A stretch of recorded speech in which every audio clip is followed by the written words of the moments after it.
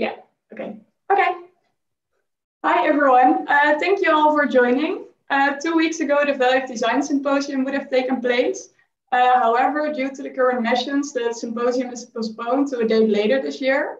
And that's why we set up this Value of Design talk. As a short introduction, my name is Bente and next to me is Vera. We are both part of the Value of Design Committee.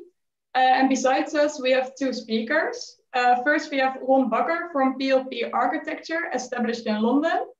And secondly, we have Bill Baker from Skidmore, Owings and Merrill, and he's located in Chicago. Thank you very much for joining us today. We noticed that their names are quite similar, but both will address a different part of the theme, which will be natural versus digital. At first, Ron Bakker will talk about two proposed oakwood timber constructions and about the tree house in Rotterdam. And with this, he will focus on the natural side of the theme. His talk will be around 20 minutes, and after, all spectators have the opportunity to ask their questions. Next, Bill Baker will talk about the digital side of the theme, and he addresses the Burj Khalifa, some parts of the topology and shape optimization, and some of the tools he works with at SOM. And again, you can ask your questions, and we will end this presentation with a short debate. Lastly, to note, it's important to note that you can send in your questions via the chat at the YouTube channel.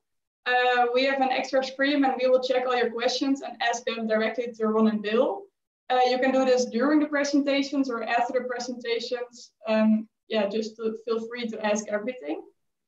Yeah, and that's it for now. We hope you will all enjoy it, and we will give the stage to Ron. Great, thank you very much, Vera and Bente. Really glad to be staring at my screen and imagining lots of you at the other end of the other side of the wires and the waves.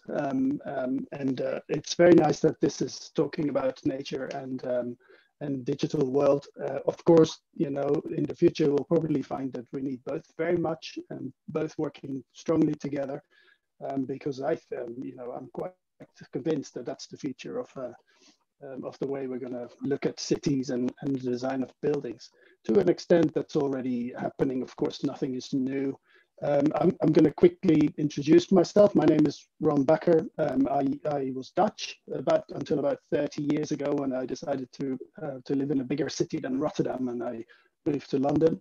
I am a partner at PLP Architecture, which is a sort of medium-sized architectural firm in London. There's about 160, 170 of us. We don't go all to the same space like this. This is not true, okay? This is going to be, this is photoshopped largely.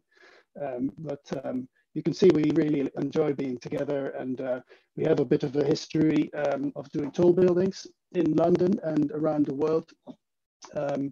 Not as much history as Bill, but we have created a couple of new buildings really that are also kind of new typologies of office buildings. And this is one from some time ago, the Heron Tower, which was really a stacked a series of smaller units, which is the first multi-user office building in London and the tallest at the time. We're completing quite soon, I think in the next few months, 22 Bishopsgate, which is a new type office building altogether, which encompasses all elements of quality of life within office structures. So very different type of building again for the City of London. You know, we're all looking forward to seeing and feeling what it's like on the inside. We're working on some of the tallest residential buildings in London and some new typologies again. This is for the Collective, which is a building for starters on the housing market. There's a real shortage of good and affordable residential space in London. It's kind of stifling growth, especially growth for younger professionals in London. So definitely something to look at.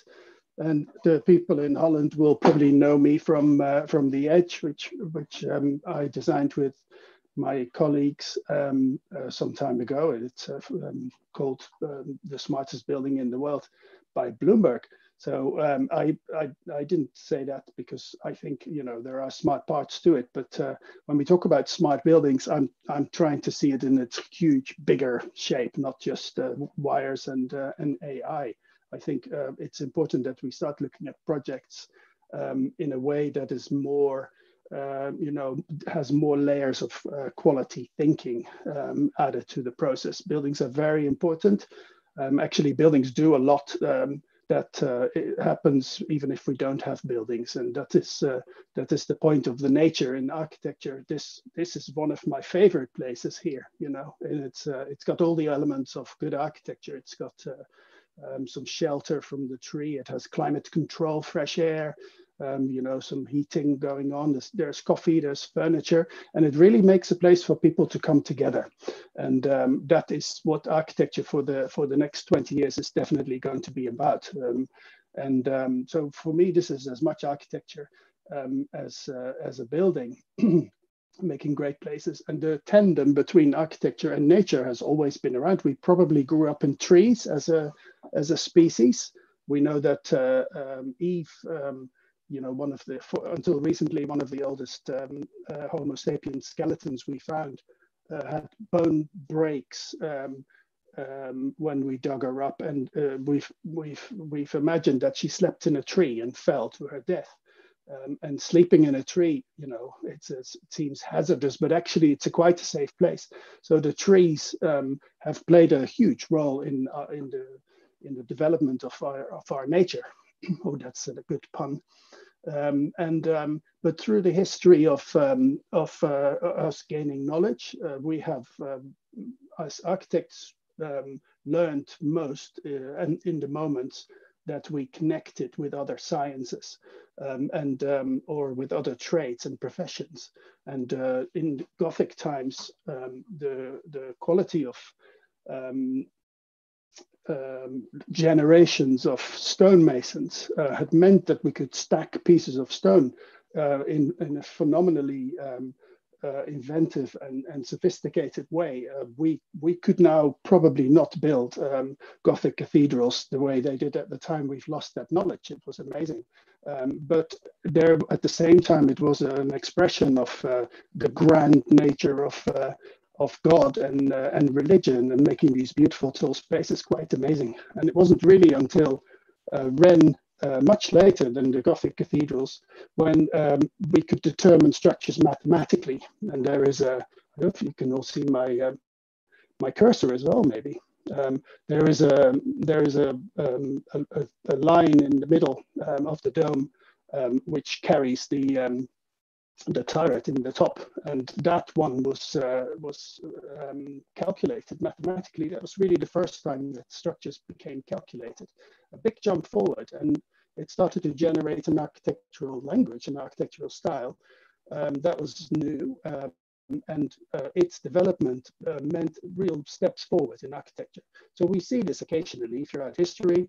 There was a moment in the beginning of the 20th century when we learned much about materials like steel and glass and concrete, and started also to combine our architectural, this is of course Corbusier, our thinking about architecture in terms of people's well-being, in terms of daylight and sunlight. And the Dutch students will recognize this building by Bakker in Amsterdam. It's an open air school, and it seems a strange idea because one would now think that daylight and fresh air would be good elements for students, but there was a time when that was not the case. And there was a movement even where teachers were teaching children outside for most of the year because they felt it was better. Of course, they wouldn't get tuberculosis as much as they would inside buildings. Buildings were very unhealthy places. But we learned, and the modern movement has thrown up some amazing architecture that really was a direct result of learning from material engineering and from structural engineering. And these moments in architecture happen all the time. So we're at the moment, I think, embarking on a whole new chapter in that respect, because we are, as architects, collaborating much more closely with the digital world, with the world of materials engineering, with the psychologists and the socialists, and the intention of architecture is always to encompass as many of these amazing qualities as possible. So when we got phone call from the University of Cambridge, Dr. Michael Ramage, whom you know, I think, Bill, to ask us if we wanted to be involved in a theoretical design for a tall building made out of timber that was going to be 300 meters long. And did I want to think about that for a while? And I said, I've thought about it already. That's great. Let's do it. So we became part of this quite solid piece of research that the University of Cambridge did. Michael Ramage runs the Center for Natural Materials.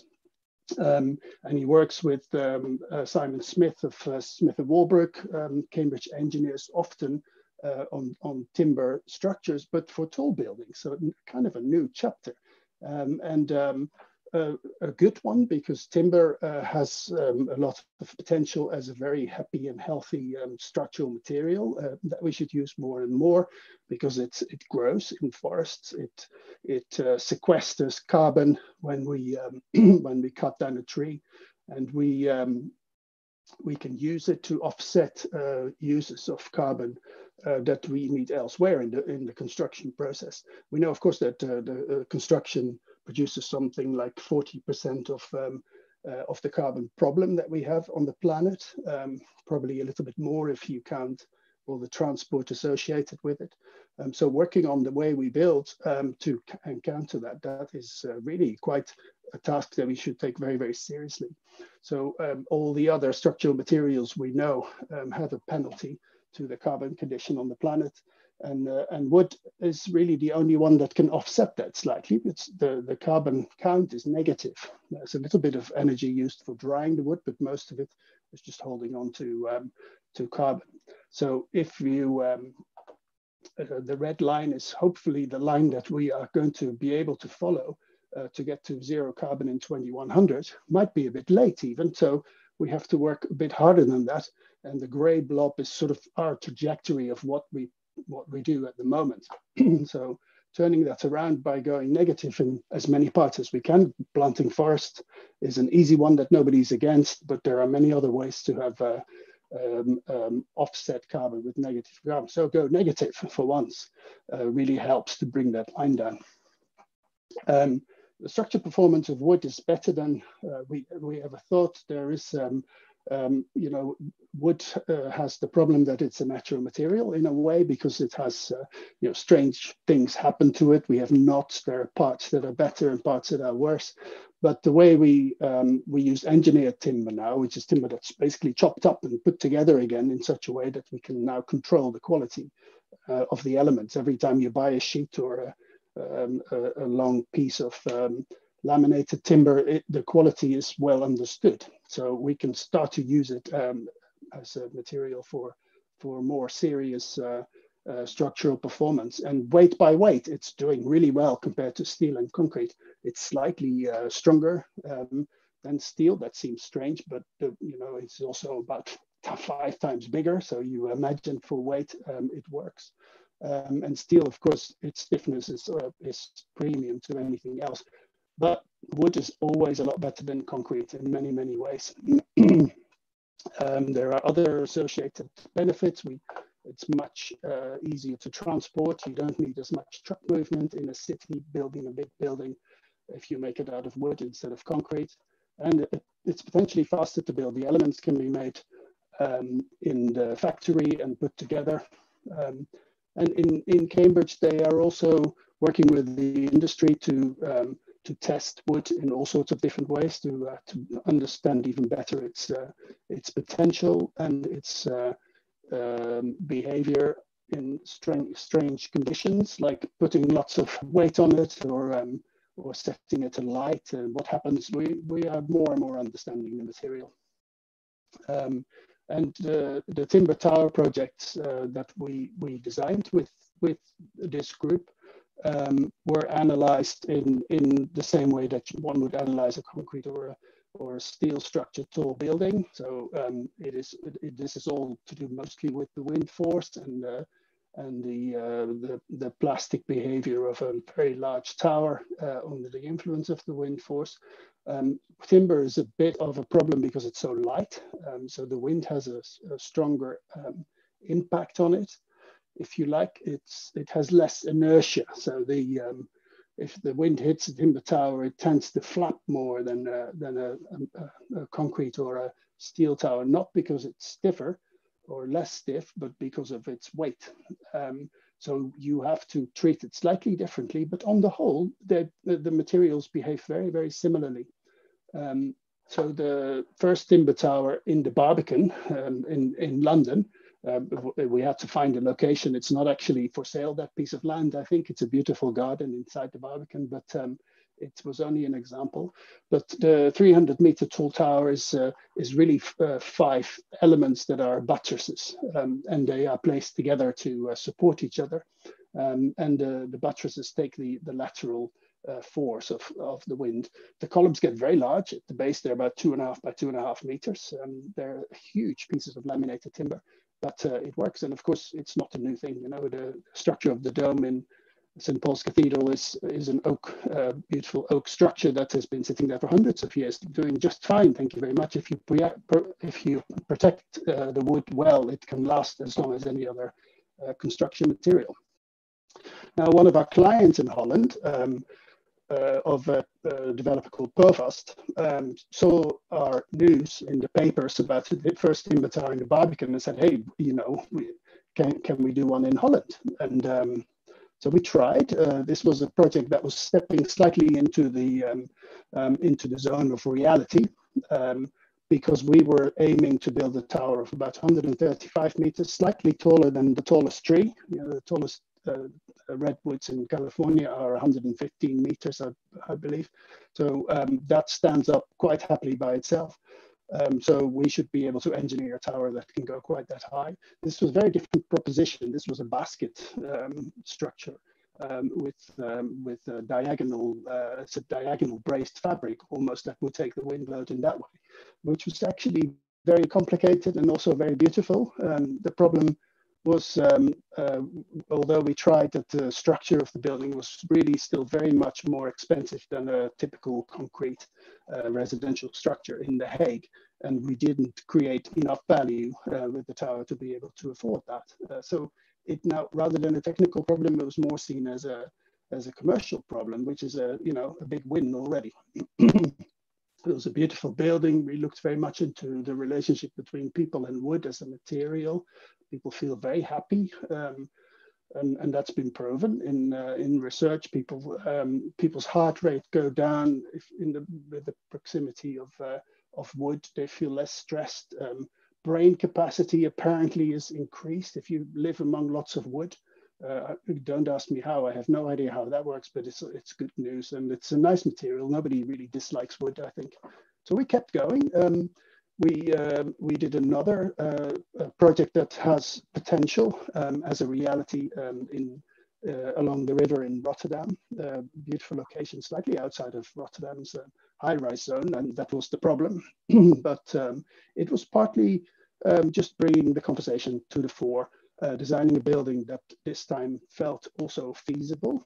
So we had controlled the way we used pieces of wood and build up the structure of the building so that it might get into the realm of the affordable. And this time a tower of about 165 meters tall, which we're still looking at to see whether that might become a real project.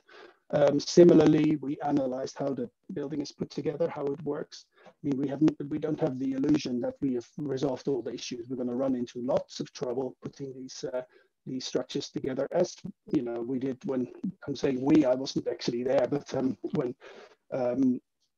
the first steel structures were built in the 19th century, there's a lot of development of ideas to be done, but it's worth pursuing.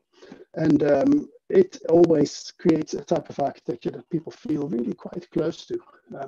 It's a beautiful potential for the future. Now, Rotterdam claims to be a bit of a high-rise city, at least in the Netherlands. Actually, Rotterdam's skyline is in the front here against the skyline with some of Bill's buildings.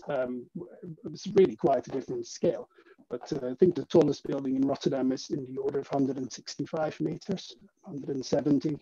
So for the Netherlands, quite tall in comparison with Amsterdam and The Hague, but not of the order of China and the Middle East and the States.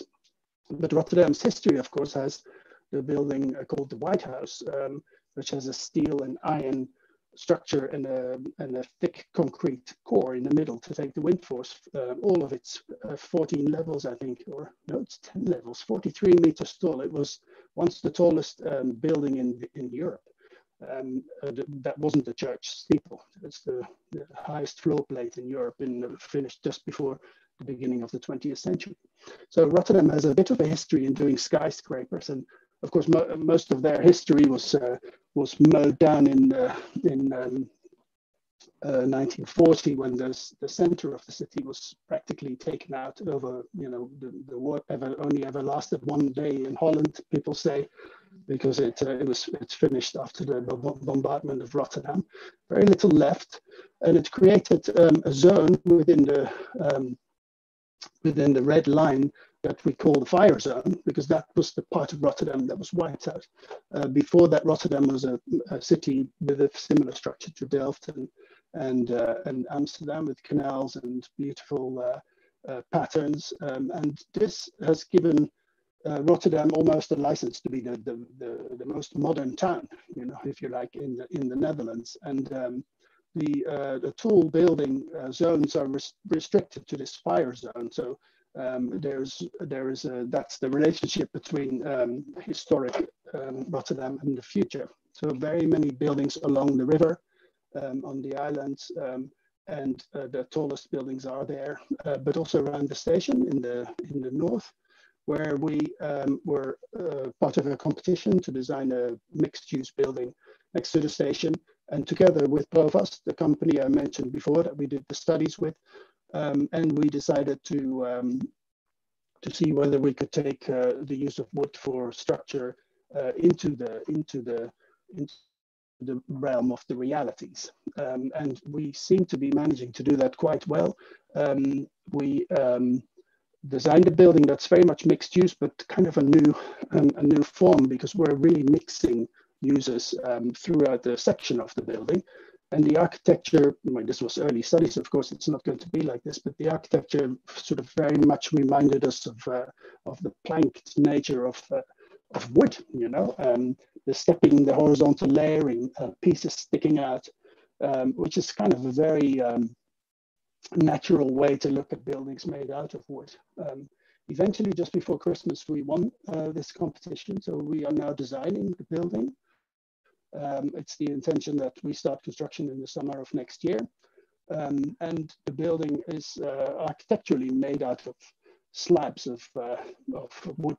But it's a stacked building with stacked functions. So it has a retail cafe base with an event space where 300 people can come together 350 times a year for TED Talks and music and theater. Then it has a chunk of office space, and above it a residential tower. And because these elements all have a different nature, we looked at the best, the most sustainable, and the most feasible way of structuring different parts of the building. Of course, we're next to the station, so we have to deal with vibrations caused by the railway, which do not usually allow you to build residential very near, because there is the vibrations travel through the structure and make noise.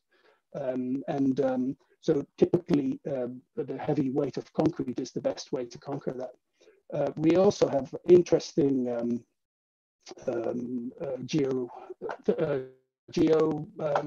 geotechnical conditions. We have a sand layer at about 30 meters, I believe, which we cannot put too much pressure on. It's too weak for a real heavy small building. So controlling the weight of the building is very helpful in the design of the foundations. so we ended up designing a building that has a concrete base and then has a transfer structure, which now happens a little bit higher. And then the residential part of the building, the top 100 meters, more or less, has a structure made of wooden columns and beams and CLT slabs. So it's a fully wooden residential structure with a concrete core in the middle that rises out of the base of the building and provides the lateral stability. So in this case, we chose not to be too religious about promoting timber, but using materials in the building that are fit for purpose. So wherever we can, we will exchange materials for ones that are better for the environment, but not against common sense. So it's a kind of, it's a very realistic and very good condition, I think, to look at architecture. In the Netherlands, there is a bit of a battle going on, a competition between cities to provide the greenest and the most sort of environmentally sustainable projects, which is really healthy. The cities will choose buildings that behave better towards the environment in the city against buildings that don't. But of course, they all have to be within the realm of the feasible in terms of commercial aspects and in terms of usability. We still have a few things to work out. The structure seems to work rather well. We are controlling fire. Fire, of course, is one of the quick issues that people worry about when you look at timber. But the risks can all really be dealt with. It's not as hard as you think. It's a sprinkler building, and wood. If you've ever tried to light a big chunk of wood, it's not an easy thing to do. So controlling the source of the fire is really the aspect. It's just as dangerous as a steel structure building or a concrete building on fire. What we haven't worked out yet is what materials to use for the cladding of the building on the outside, the balconies, because we realized that that's a piece of the building with a big volume as well. So why wouldn't that be negative carbon either? So we're looking for a negative carbon cladding material that's made out of natural sources, that is has a good fire rating, that you don't have to paint every 10 years because that is too difficult. So we still have that task ahead of us. It's very exciting, and I think if we find that material, then we are on our way. We haven't found anybody yet who doesn't like the expression of the building. It's very open and transparent, but it's also very warm, and the two together are quite wonderful. So just quickly images to show the structure of the building. It's got a concrete base for our big spans in the offices, concrete core rising out of that, and columns and slabs made of wood, and this is how we build it up. We have the wood spans are shorter, so it's quite good residential material, but not so for large floor plates. Besides this, my time must be up. Besides this, the building is as green as you can. We're collecting all the rainwater. We have 2,500 square meters of photovoltaics on the balconies everywhere on the sunny sides of the buildings. We are collecting even the water that falls onto the roof of the station. They have a bit too much there, so it doesn't need to be drained away. We use it for flushing toilets and for having showers and for irrigation. We have two basements, but we park no cars. We have about 5,000 spaces for bicycles in the basement. That's the intention. We are talking to the city of taking some of their bicycle parking problem away from the station. So it's a building that will fit in beautifully with the rest of the city, and also will actually have a positive benefit for the place around it. Thank you.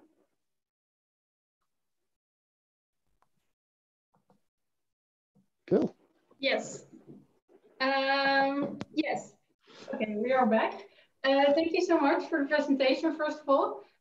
There is a kind of weird thing with your sound. It gives a lot of noise when you move, we think. So okay. It's nice if you try not to move too much. So we think that the sound is better in that way. And Well, first of all, we had a question because we read online that there is also a big focus on demountability within the building.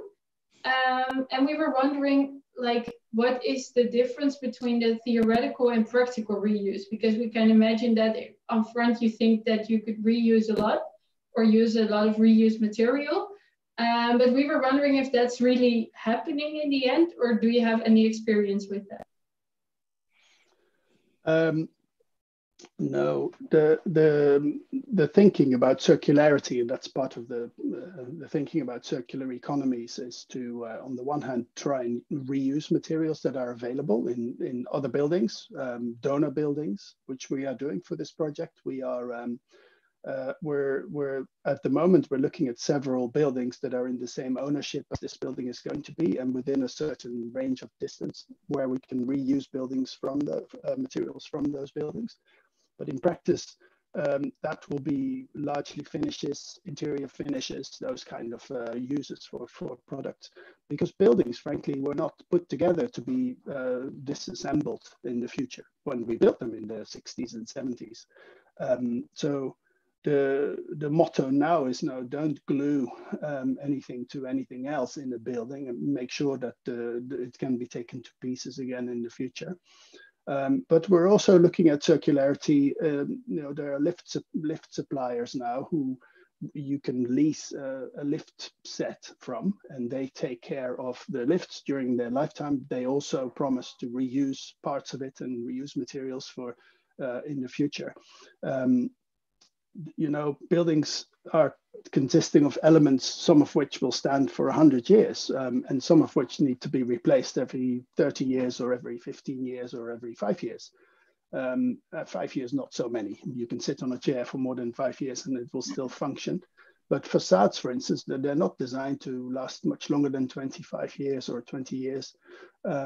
The mechanical systems in buildings have even shorter lifetimes. So elements that are in there, they should really be designed so that they can be reused. And it's often a choice of material, and it's often a choice of putting them together. It's very theoretical at the moment, but it's important that big projects like this play a part in that theory and are narratives for the way we should look at buildings. You know, even if we cannot solve everything in the one single building, talking about it and publishing and learning from people and collaborating with scientists is very important in that respect. Okay, that's a clear answer. We received 4 questions in the YouTube chat, and the first is from Herman, and he asks, how about the carbon footprint of turning timber into laminated timber? Is it significant?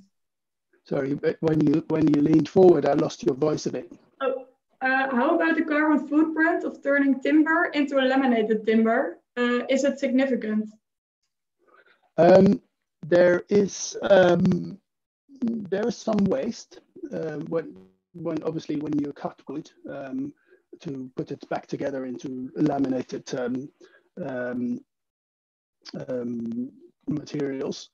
Often a lot of that waste is used in the process as an energy source for the drying of timber. That's not entirely kosher. You know, it would be better to use it in different ways, and people are looking at that. You can make glues out of timber, for instance, and you can use that material for other elements. But there is a bit of carbon involved with chopping the wood into smaller pieces and gluing them back together again. But it's outweighed entirely by you know, allowing the tree to grow for 15 or 20 years and sequestering carbon and then holding onto it by using the timber. That is really where the big gains are made.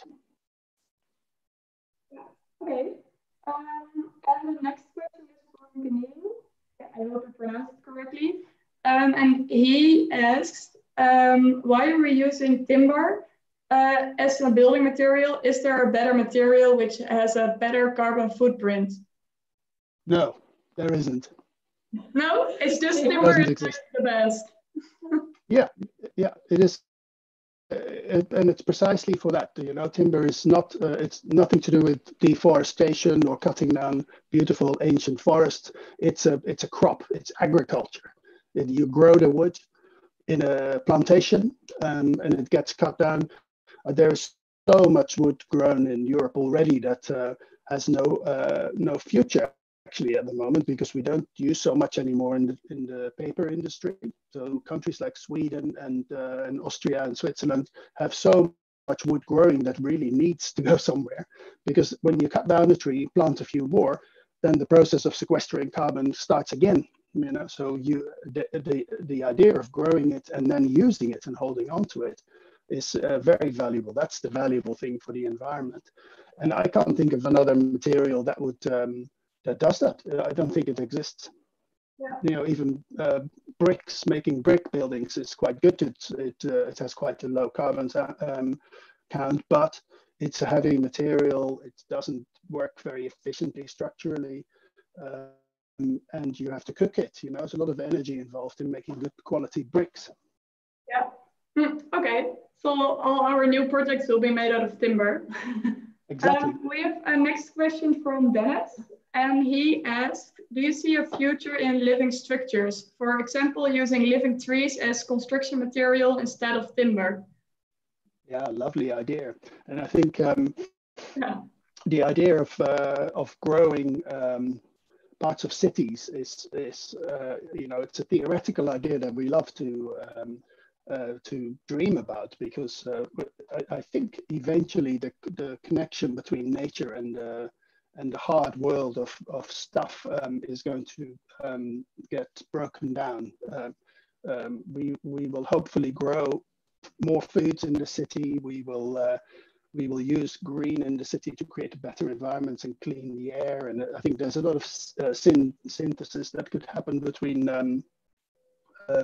nature and the hard materials in the city. Growing, it's not impossible. What we sometimes talk about is whether we can almost genetically manipulate trees. You know, if it's corn or spinach that we like to manipulate, that doesn't sound like a very good idea in principle, because of the risks involved for people. Or for agriculture in a larger scale. But if you're careful, you can get trees to grow wood that's more dependable, for instance, or that is stronger. There are a lot of people in universities thinking about processes of growing building materials. It's not just wood. There's hemp or bamboo and lots of other plants that we can use in the construction industry. And then from a transport perspective, it makes sense to do that near cities. But I think again that it's not helpful to have to take wood out of Switzerland and transport it by truck to Rotterdam. But the penalty on the environment is much smaller than what you gain by using the material in the first place. So you have to look at these things in balance. Growing. It's science fiction, but absolutely a direction to consider. Okay, thank you. We have 3 questions left, but I will ask one question for now, and maybe we can do the other ones at the end. Sure. Matt asked, you spoke about the evidence of being in a timber building is beneficial to the users, but do you also look at how safe people feel in a building, especially in a city like London after Grenfell? Yeah, it's a huge question, and there's a consultation going on in the UK at the moment about the regulations that have been written since the disaster with Grenfell Tower, and in many architects from many architects' perspectives and people who worry about sustainable building, it's leaning too much towards the cautious. It's now actually no longer possible in the UK to use timber pretty much whatsoever in construction that's higher than 2 floors high. I think even we've made great progress in building buildings of 8, 9, 10 stories out of CLT. It's really what we need to do, it makes no sense to use concrete for a building that is 7 or 8 stories tall. It's easier to do, but it makes no sense from an environmental perspective. But Grenfell has started, I suppose, to look at it positively as a stage where we need to be even more careful in making decisions about safety of people in the built environment. But it feels for the wood, the thinking about wood as a structural material, it feels like a big step back. It's going to take a long time. I think one has to weigh the benefits. You know, I live in a Victorian house in London. It's like the structure is 70% wood, you know, and a few bricks here and there, but it's a wooden house, really. The floors, the beams, most of the walls are made out of wood. It's not new. It's what we've done for hundreds of years. And my house, if I make a little campfire, yes, it's going to go down, you know. And I'm not saying we should learn to live with the risks of wood going on fire in buildings, but we have to find a balanced view. And I think the issues in Grenfell were much, much more serious than the combustibility of the materials. We could not have guessed apparently that this was going to happen. The recladding was done without much thought, and it was a big mistake made by very many parts of the construction industry.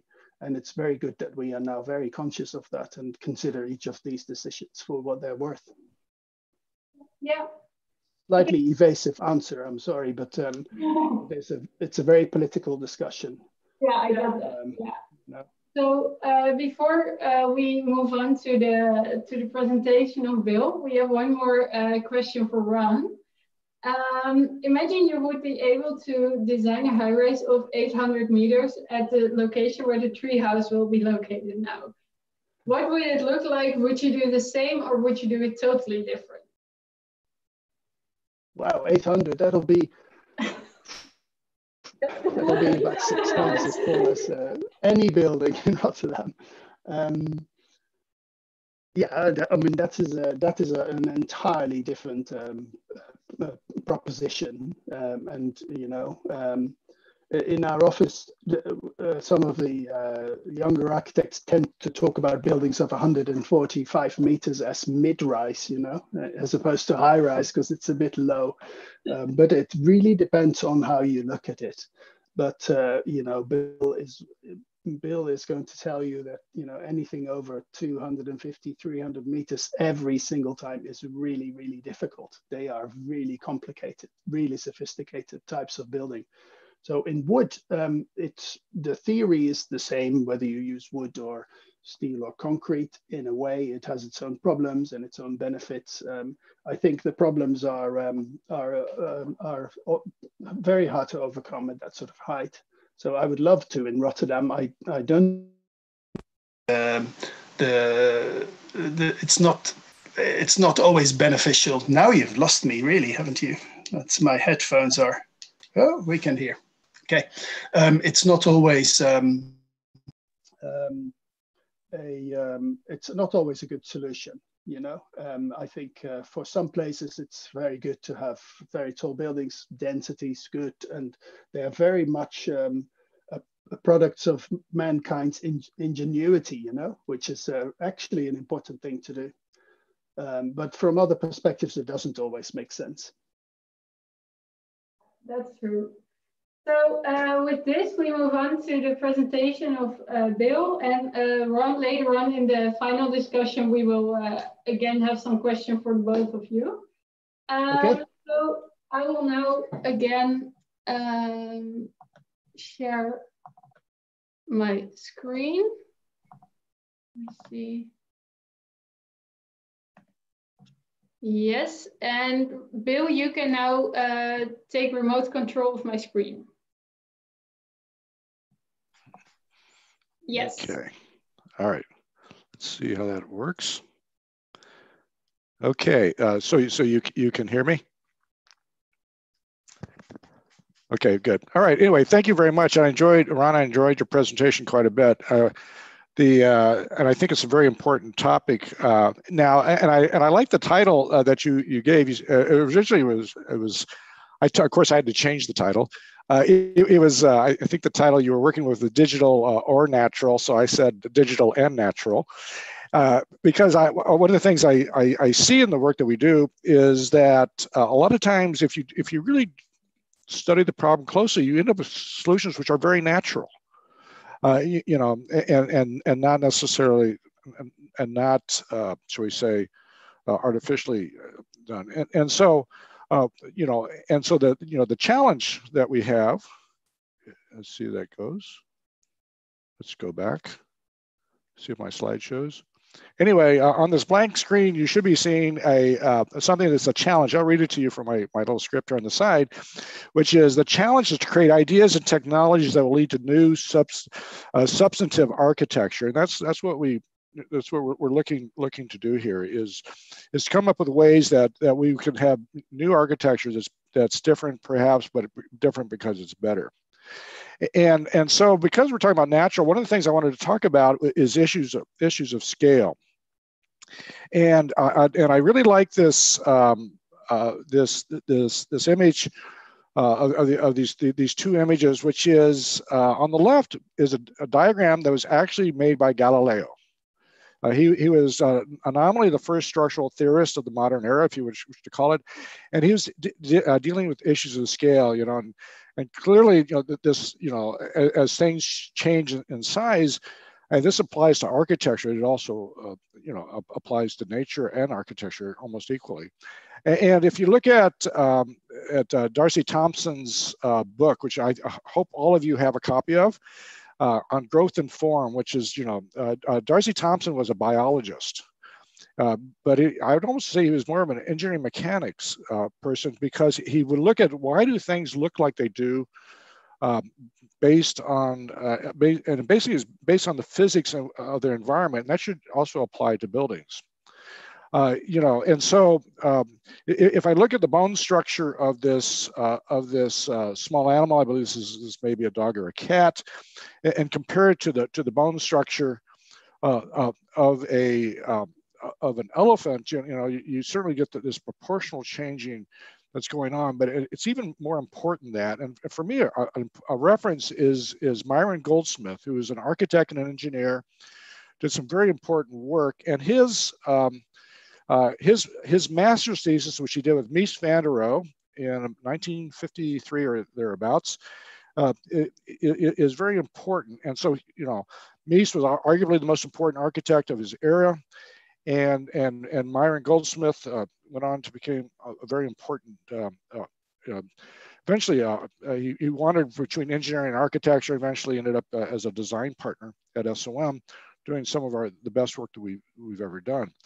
And he, and in his master's thesis, he had this chart, okay?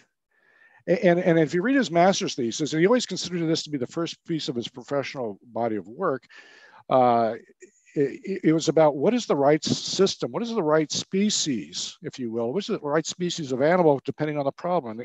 So he had this chart of bridges, and depending on the span of the bridge, you'd have a different solutions. And what's quite remarkable in the thesis, they never discussed the aesthetics, because of course they were going to make it beautiful. They were going to detail the heck out of it and just make it as elegant as possible. But what is the fundamental topology? And what I like about this chart is what is missing. What kind of bridge do you not see there? Cable stayed. Because, you know, cable stayed bridges, even though they existed before 53, were not very common. But after the World War II and all those bridges were being built across the Rhine, the cable stayed bridge came in. And what I like about our world is, unlike nature where things evolve from one to the other, we can create whole new species out of nothing, out of only the creativity of the design team and the understanding of physics. We can leapfrog and create whole new species, and without having just to evolve one from another. And you see this scale in architecture. On the left is a little house we engineered with Tom Pfeiffer out of New York, where you can see the columns are 60 millimeters square. okay? Solid bar stock. And then, but on the right is the Willis Tower, the Sears Tower, where these are roughly 900 millimeters wide. And so it's just like the bones of the dog versus the elephant, you see that, you see that in architecture. Now, here's a chart, just like the spanning chart we saw for the bridges. This is a chart that we often use as kind of for a discussion about what is it that you know, what is the correct species, or what applicable range does the species have, depending on the height. And if you look at you know, tall buildings over time, there was somewhat of an evolution, but I have to say on the Burj Khalifa we kind of created a new species that enabled it to go forward. And if you look at this tower, and you look at the system, it is not timber, by the way. It is primarily reinforced concrete with a bit of steel at the top, and it is 828 meters tall, a little over half mile. And so you know, as we looked at this, you know, and we tried to go to this great height, we had to come up with a different species. Now, if I were to become, say I was to grow twice as tall, I would have to be twice as wide and twice as thick, and my weight would go up by 8 times. Okay, you know, you cannot scale me. At some point, it doesn't work.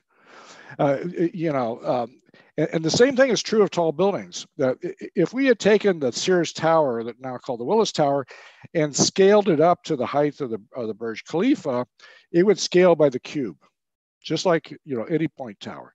And because of that, it just doesn't work. There's way too much real estate, way too much floor area. You could argue even in the Willis Tower, you're pretty far from the window anyway, 22.5 meters at times, which is quite a distance. You know, it'd be just ridiculous if you scaled it up. And so, so addressing the issues of scale during the design, we came up with a system that only has to scale by the square. If I make it twice as tall, I'll have twice as many floors. I also have to make the legs longer, the 3 wings longer, but I don't need to make them wider. And because of that, I was able to take something that we were able to make you know, quite a bit taller. And so, you know, just gives you, and where all the space is usable. I mean, you know, over here, as I said, on the Willis Tower, you know, the distance between the core and the perimeter is 22.5 meters. Here, it's on the order of, you know, 9 to 11 meters, just like any residential tower. And so, you know, we created this new species that we gave it a name. One of the things I think is very interesting in the design process, and we do this quite a bit, at the beginning of the design process, it's a free-for-all. Lots of ideas are thrown out there. But when you're getting close to the end and you think you really have something, try to describe what you did in words. And if it takes a lot of words to describe it, maybe you're not there yet. You know, maybe you need to keep editing your design and bring it down to the intellectual essence of it. And sometimes you can get down to 2 words, a noun plus an adjective. The Sears Tower is called a bundled tube. The Burj Khalifa is a buttressed core. And that is the intellectual essence of the structural system. And so you have this hexagonal core in the middle, which takes care of the torsion because you don't want this thing spinning when the wind hits it. And then it's stiffened by these buttresses that go down. Essentially, the corridor is coming off of the core.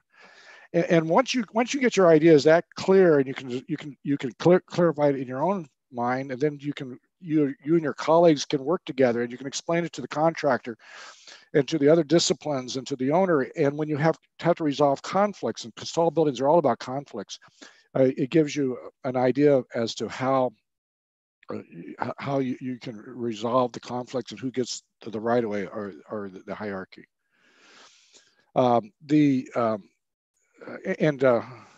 And if you guys do want to build one in Rotterdam, Ron and I will work together on that. Okay. Okay, but not only in the systems, in the global systems, but also in called this scale and form. Sometimes it's in just the systems itself, and we've been doing quite a bit of research on the geometry of structures, and how loads want to flow, and they want to flow in a natural manner. And what you see here, this is a high-waisted X bracing, okay?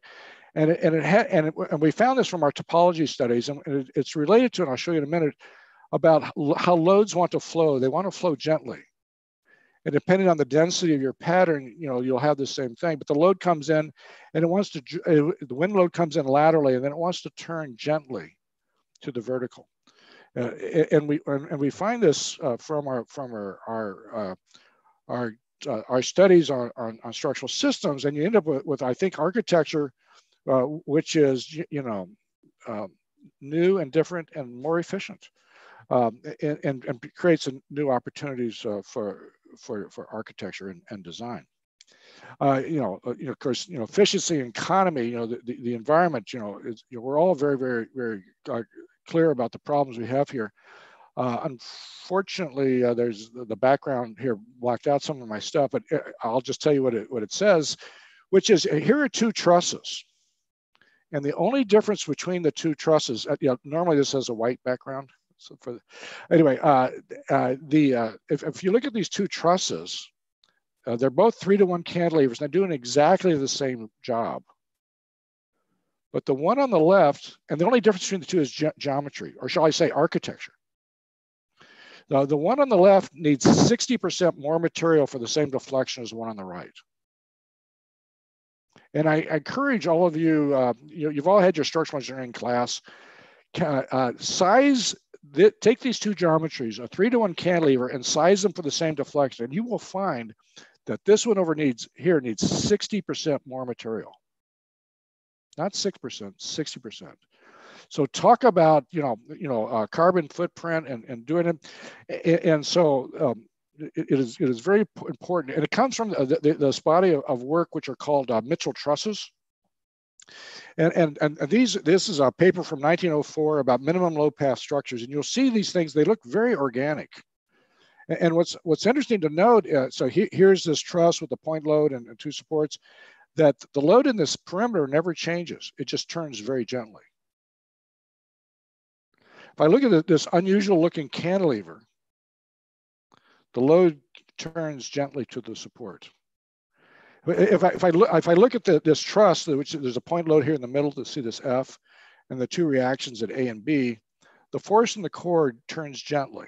It goes up and goes around this quarter of a bicycle wheel, then back down. And so, that's the interpretation we're giving to this thing that we're discovering from nature, and we're finding out these geometries. This is a minimum load path cantilever. The ones you saw before, unfortunately, there's an infinite number of members. Your fabricators always get upset when you specify an infinite number of members. So, if you do a discrete number of members, we found that this is the geometry, and you can describe this entire shape with one angle. And nature is very, very organized. We just have to look for it and find it. And then how do we make it to architecture? Because you don't take that stuff directly. You have to interpret it. And so, unfortunately, my text just appeared here, but let me tell you the way we do it. We create a little vocabulary. Over here is a rectangle. We call that our design space. And we have, in the words of geometry, we have three things we look at. One is topology. And here we use it in a structural sense, which is what is connected to what. And then shape, how does that topology get shaped to be more efficient? And then how do you size the members? And for the structural engineers in the class, do not spend your life only down here on sizing the members. The most important structural decisions are made up here in the topology and shape, which is what we call architecture. And so I urge you all, the architects, all those who are going to go into architecture, all those who are going to go into engineering, to have this conversation early, because if you go back to that 3-to-1 cantilever, I don't care how smart you are at sizing the members or designing the connections, you cannot get beyond a bad geometry. And so, this is very important. We have a series of tools that we use in the office, but basically, design. These tools don't give us an answer that is like the best answer. A lot of times people think that when you do like optimization, you come up with the one answer. No, optimization is to give the design team ideas that they as designers can then interpret into what they do. And let me show you some of the tools that we do. We use these topology tools. We create a design space, and then we grow structures, and then we see, do we get some ideas from these structures? This is a load on the top, and you might say at the top is where to put the members, and at the bottom is where to put the holes. And depending on the filters, you get different answers. And you're not going to build any of these, but it may give you ideas of things that you might do. And I do feel that these are all very natural. And just like I mentioned before, that these studies we've done. This is a building we just finished in Australia, and it's based on turning the loads gently. You can have a problem which you're not familiar with, and you'll see things that'll happen. You can see this Mitchell wheel growing here, and the like. And can you, as a designer, take that and interpret it and come up with something new and unique? Or just by changing the boundary conditions, where you support it. Here, look at this arch that's growing here, and look at the hangers. The hangers are not vertical, and look at this spot, this little spur that's growing out there. How can you, as designers, structural and architectural designers, take that and do something different? We also do this in 3-dimensional space. And when I look at these things, I don't take this as a what is the solution. I take it as a solution that I need to understand why is it the solution? Because one of the great things about design is actually changing the problem. Where you come up why are the branches only at the top? And if you look at this arch and elevation, you'll see it's actually funicular. It's not a smooth curve; it's funicular. And so these tools can give you, and talk about looking like nature. That was pretty. It looked like nature, right? Another tool we use a lot is you take a bunch of dots and you connect them to their neighbors, and you connect them to their neighbors, to the neighbors, the neighbors to the neighbors, and you run then you put a load on it and see what kind of results you get. And guess what? Let's see what we grow here. A Mitchell truss. And so you can see this, and you can use other tools. And here's another tool, and it grows another Mitchell truss, but slightly different because the tools are not perfect. And I like that. I like that they're fuzzy, because that means you as the designer has to insert yourself and make it into something that is architectural, and as it refines, it comes into focus. Okay, so so we do this in our designs. We'll perhaps have two different. We'll use one tool. We'll get an answer like this. I missed a slide here, but basically, I took a problem and we looked at it 2 different ways. And one of the answers was this, and we came up with this. Okay, and if I compare this this structure to the normal structure, let me go here. Unfortunately, it's not coming through. Let me go back. Anyway, if I compare this structure to a Pratt truss for the same deflection needs 68% more material, because it's about turning the loads gently. And this is showing up in our architecture. This is a building that's under construction in China at the moment. We use another tool called force density, which was it kind of mimics the work of Friado. I know Foster's office quite recently had a proposal for the Mexico City airport where they did a hanging model too. And so, we can do these, and it's very natural. And so using these tools, one of the things that for me is quite interesting is, let's go to nature itself. In nature, a material is very expensive and labor is cheap. So they put the material where it's the most efficient. And so, for the problem that they're solving. And our predecessors studied this with models. And I want to talk a little bit about this one on the right, this Fry Auto soap film, which gave you these minimal surface where the stresses were the same in all directions. But what's interesting about this is the soap film basically had no weight. So we've been doing research in what if you had heavy soap film? And if you look at these shapes here, you'll see that they look to be very organic because they have the same stresses in all directions, just like nature would do. In fact, what we call this the sushi tray at the office. It feels like you want to get some chopsticks and eat one of those things, but they're all very, very natural and organic. There's also very good work coming out of ETH Zurich with our Rhino Vault. So I urge you to look at the work that they're doing.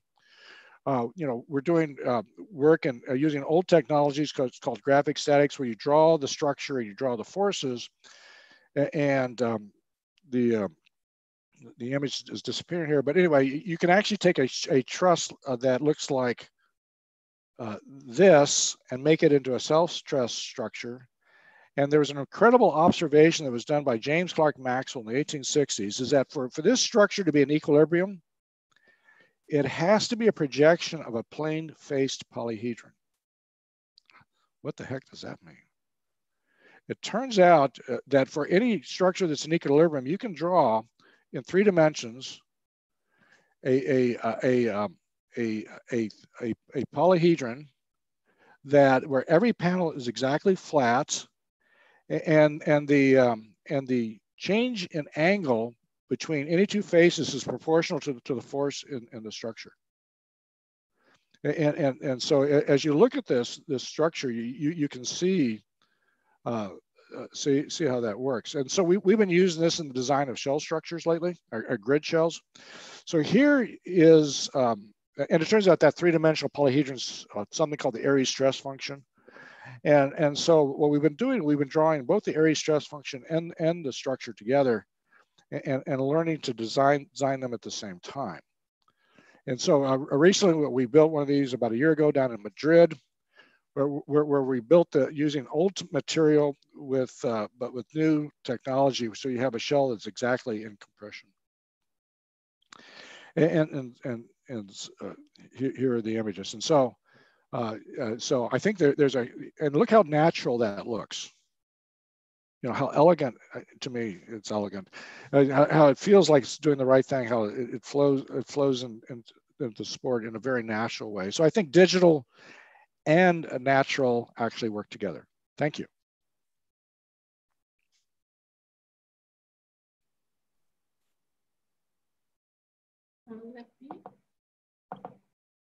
Yes. Okay, thanks for your presentation. It was really interesting.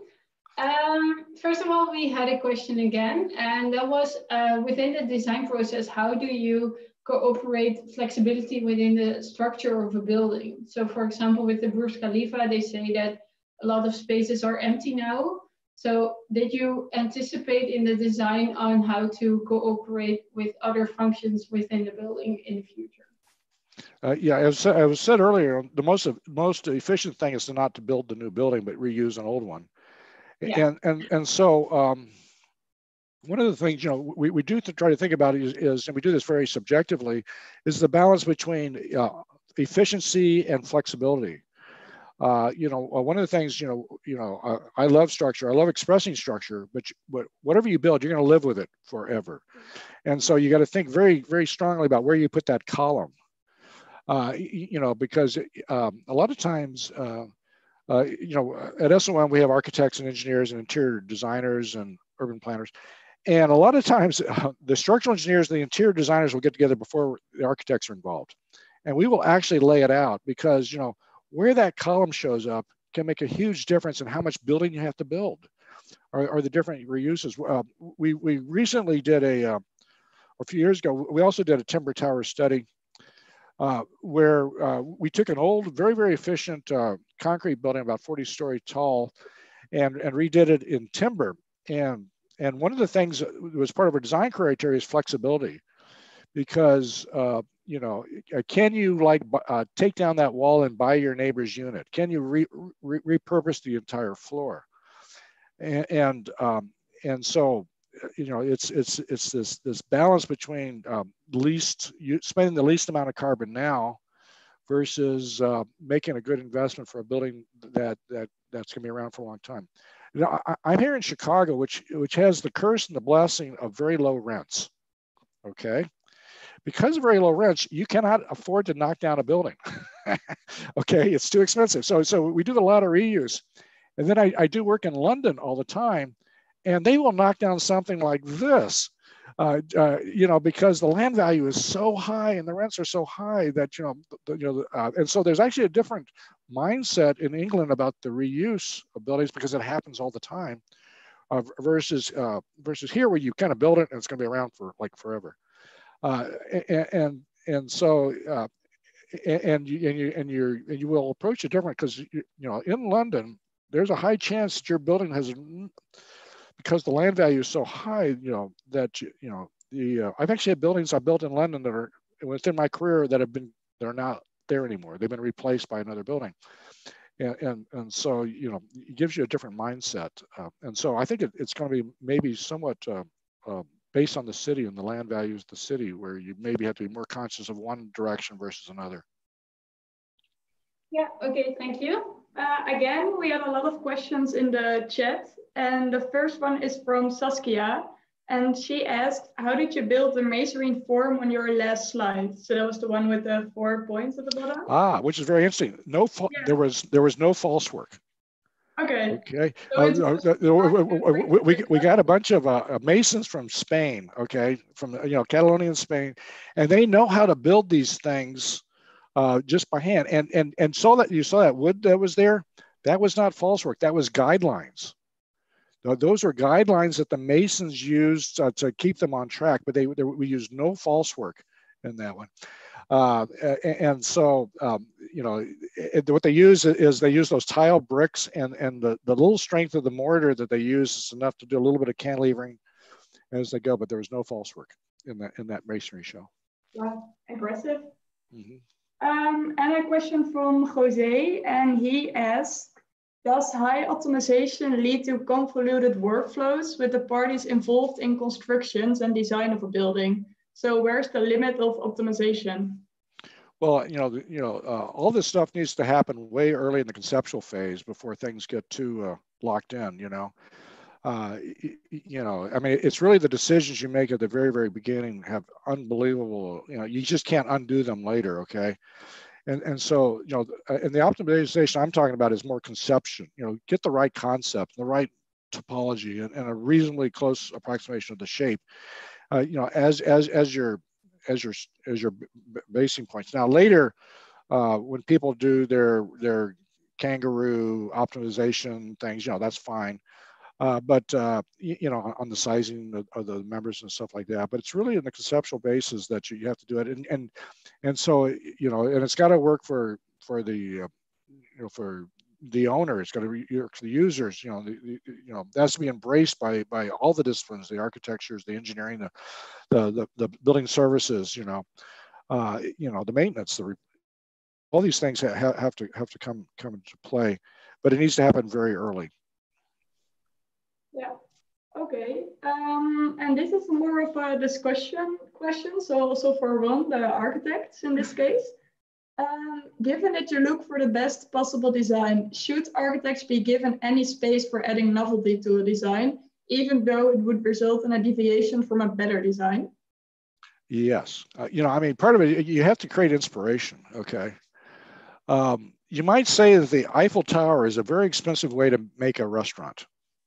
Okay, but you know, Paris would not be Paris without the Eiffel Tower. I mean, you need to have inspirations, but I think there needs to be a reasonable, you know, I don't think it should go overboard. I think you can be quite creative with a reasonable constraint, but it doesn't have to be the lowest. It shouldn't have to be the lowest, but it should be, responsive. Actually, a lot of times we say design is a search for constraints, and the more constrained you are, the more clever you have to be. And sometimes in cities that have way too much money, I see a lot of, like, I call it silly architecture. Too much, gilding going on. Whereas if you're in a place where they have limited resources, they want to do something that's really nice, they got to think really hard and work very hard to be creative. And be very creative to make something that's special and they can actually afford to build. So I think search for constraints is part of the design, and having embodied carbon as a constraint could lead to some very clever architecture. Okay, and what do you think about it, Ron? Well, when I was studying architecture in Delft, I remember my engineering friends would always say, why do you guys always start from scratch? Why do you not take something that works well and just do it 1,000 times, And I couldn't answer that question at the time, but now 30 years later, I've worked it out, because it's architecture is also an optimization. It's an iterative process. We learn something from the past. We add a little bit of knowledge to it all the time. And that's why the next 15, 20 years are going to be so exciting, because there's so much innovation happening in so many fields, and fields that are almost unrelated are starting to overlap. It's really, some incredible stuff will come out of it. And frankly, I think without the hope that will happen, we could have very little hope that we'd survive this planet, this century. Because it's not going well. We're going to double the population almost in the next 30 years. It's a nightmare. But I think because we are communicating better, collaboration is getting it more intense. People are more open to cross-disciplinary collaboration. That is where the really cool ideas are going to come from. And so, if you want to be optimistic about it, it's because we do reinvent the wheel all the time. The wheel gets better all the time as well. Yeah, it's interesting in architecture. I mean, at least PLP and SOM, I don't think we ever did the same building twice ever. Boring as well, wouldn't it? Yeah.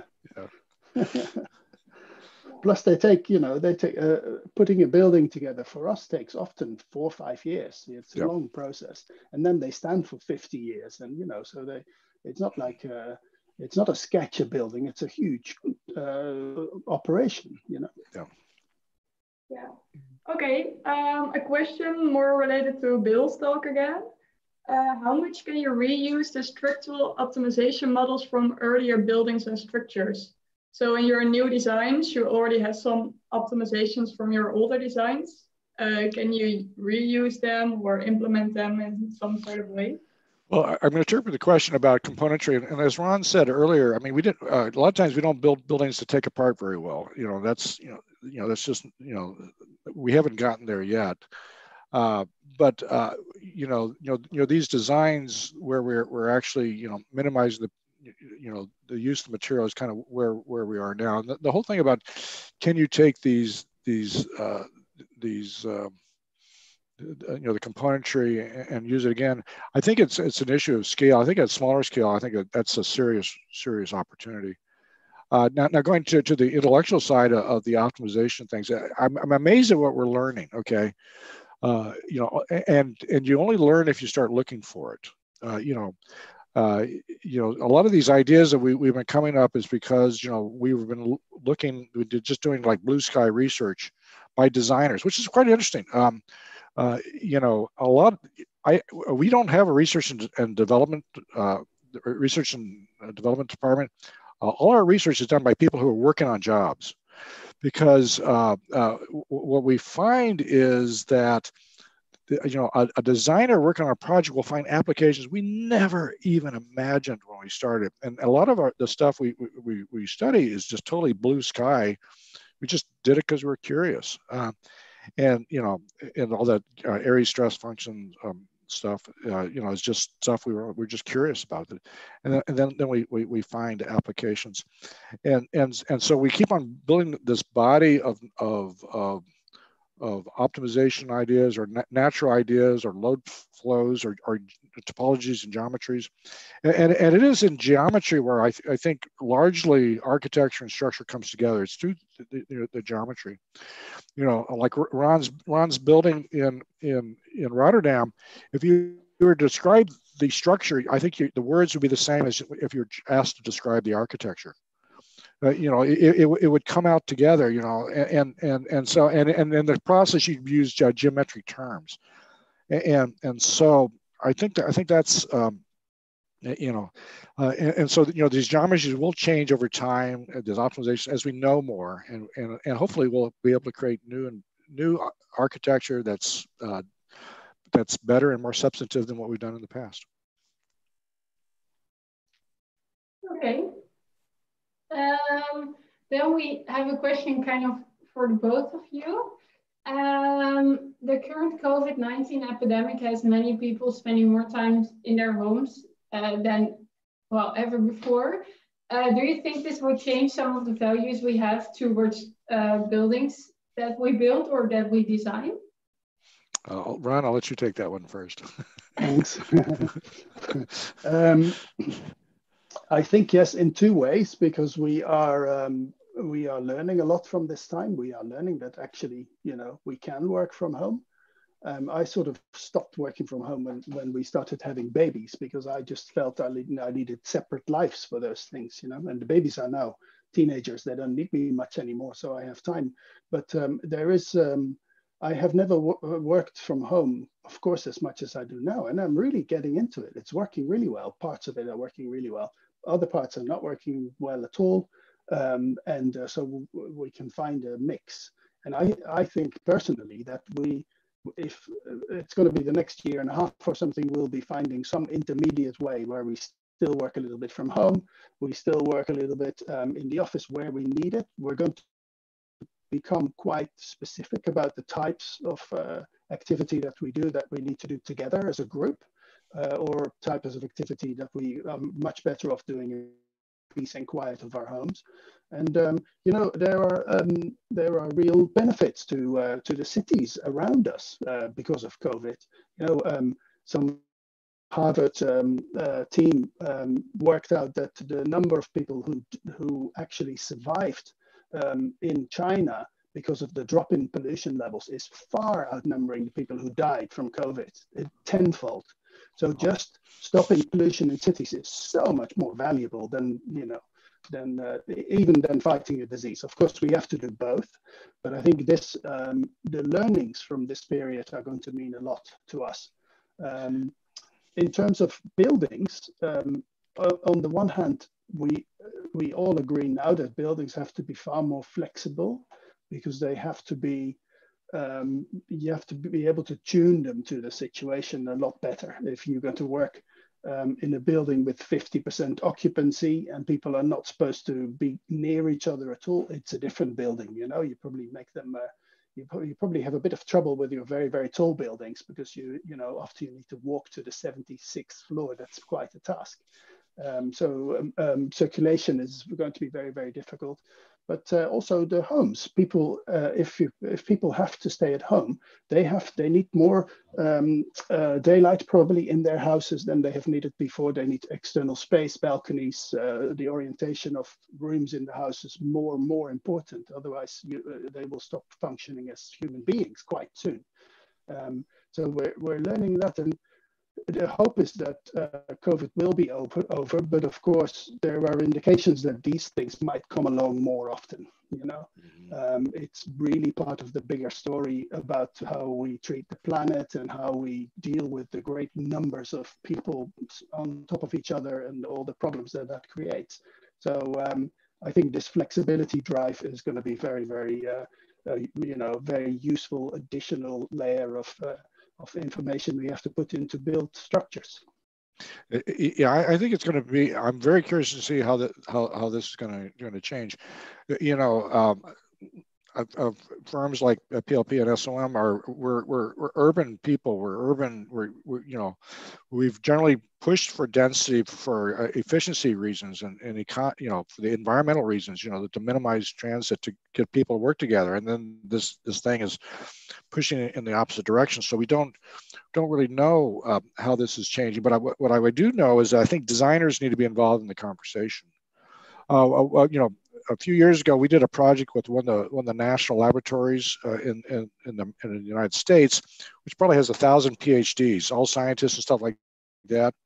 I don't think they could design themselves out of a paper bag. Okay, they need designers who think laterally to kind of like challenge them, you know, to push them. So I think that there's going to be a lot of conversations. There's going to be a lot of scientists involved, but I think there need to be designers involved who can help come up with, you know, synthesize solutions from the information, which is what architects, you know, do all the time.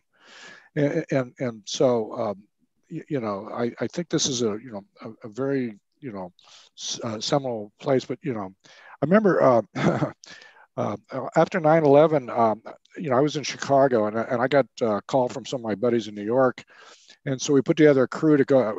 The planes weren't flying yet, so we drove to New York to help at Ground Zero after the 9/11 attack. And I was sitting there, you know, with all the things burning and the smoke and all that kind of stuff. And I was imagining that my expertise in tall buildings was obsolete. And then 2 years later, I was hired to design the world's tallest building. So. You know, it's hard to predict the future, but from now it looks very different. So we'll have to see. Yeah. Okay. Thank you. Really interesting. I think for now that's it because we were already running out of time, but that's fine. So first of all, there are quite some questions still in the YouTube chat. So Ron and Bill, are you okay with us sending the YouTube link so that maybe you can answer the questions by writing over there if you would like to. So we will send that to you in a minute. And well, then first of all, for the watchers at home, the whole stream can be watched back. We will upload it to our YouTube channel. So if you want to rewatch it or if you want someone else to let it watch, that's possible. Then Daule, thank you for being here, being our streaming service today. And finally, Ron and Bill, really thank you for giving us this presentation and still making this Value of Design talk possible. Some small presents will be on your way, but that takes some time since we can't deliver them to you physically. But we will be in contact about that, so that will be fine. And well, that's it for now. Everyone, we hope to welcome you later this year after summer, hopefully, on the Real Value of Design Symposium, but we can't say anything about that yet. But we really hope to still make it happen. And well, that's it for now. Thank you. Thank you. You're welcome. It was a pleasure. Really, really nice. And Bill, thank you. Great show. I just totally loved that stuff. So yeah, I enjoyed it. So good. Yeah, brilliant. Good. Thank you. Okay, cheers. Cheers, bye.